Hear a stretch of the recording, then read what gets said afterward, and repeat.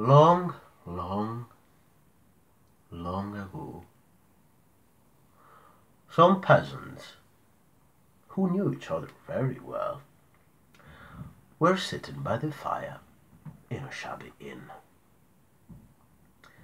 It was a cold, miserable night.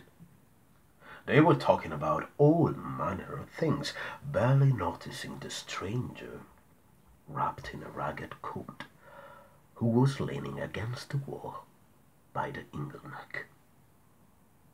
Then suddenly one of the peasants groused it was time they stopped complaining and said what they really wanted. His neighbor said he wished his daughter would get married soon and give him a son-in-law to help him in the fields. Another wanted some tools. A third needed some money to pay off a debt. After everyone had spoken, only the stranger was left. He hadn't said a word. They prodded him to at least wish for something. And so he said, "I wish I was a powerful king who reigned over a big country. Then one night my enemies would storm my castle, and I would flee wearing just my nightshirt.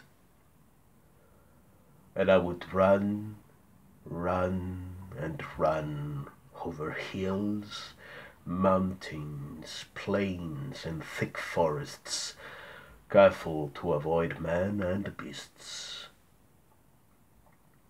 Then at last I would arrive here, in this inn, by your fire."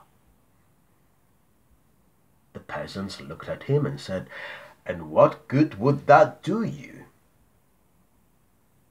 "At least," he replied, "I would have a shirt."